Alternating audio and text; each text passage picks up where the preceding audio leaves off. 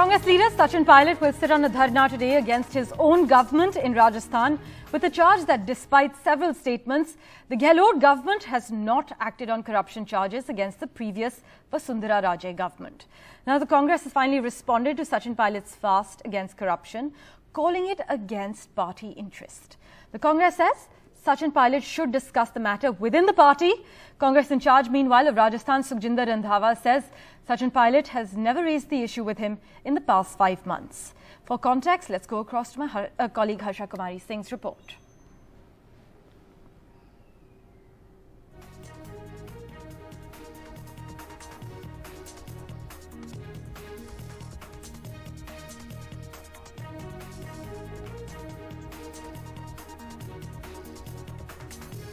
Well, yes, the battle lines in Rajasthan are clearly drawn, and with just 8 months to go for the election, it really is now or never for Sachin Pilot.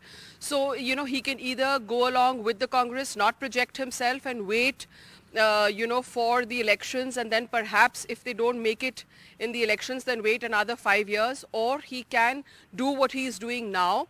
That is, create a persona, a platform, a projection of himself as a leader who is taking on both the Congress and the BJP on corruption.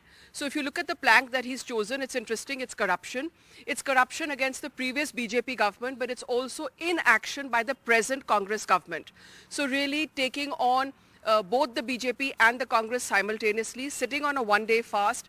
We are given to understand that it will be a solo fast, that other MLAs will not join him. In fact, they've been asked not to. But perhaps supporters in large numbers will show up to support Sachin Pilot. Also very interesting, Gargi, is I want to point to a very interesting birthday party that happened in Delhi last week.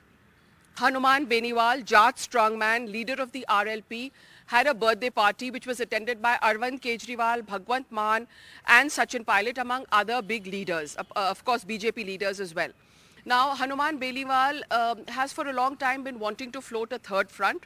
So that meeting, that birthday party, was it just simply, to give best wishes, or was there some more political, conversations that happened there, is something we'll be watching. But, that's something that political circles are talking about in Rajasthan.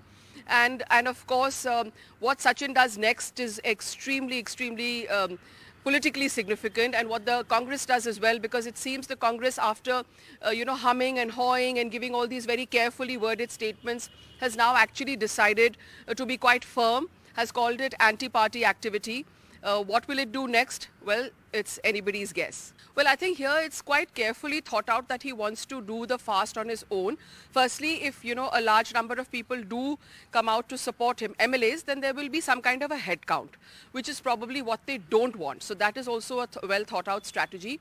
Also, if he's looking at some kind of an alternative outside the party, then definitely the persona is this lone crusader against corruption. I think that's the persona that is perhaps wanting to be created in the public space.